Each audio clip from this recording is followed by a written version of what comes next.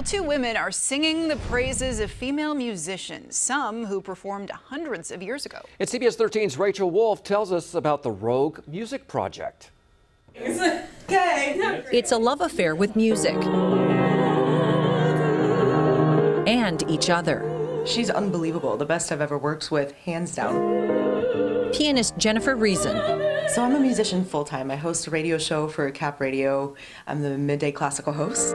And opera singer and instructor Carrie Hennessy. I did the Metropolitan Opera auditions when I was in my very early 20s, did very well. These two kindred spirits have been hitting the right notes ever since they met at a performance years ago. It was the perfect meeting. It was a meant-to-be moment. She was wearing bell-bottoms and red leather boots and just standing there all spectacular.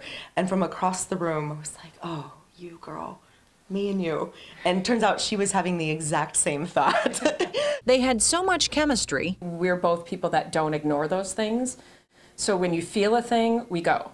They formed a nonprofit called the Rogue Music Project, putting together recitals, gigs, and their latest passion.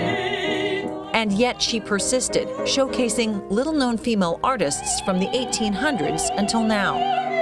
This song is written by Amy Beach, a concert pianist and composer. Her husband said, you can't use your own name, you must take my name. And you can do this many concerts a year, and these are as many things as you can write because you've got to throw parties for my people, because I'm a businessman. Other artists include Pauline Viardot, one of the most well-known voice teachers of her time, and a current work from Kendall A., a transgender poet.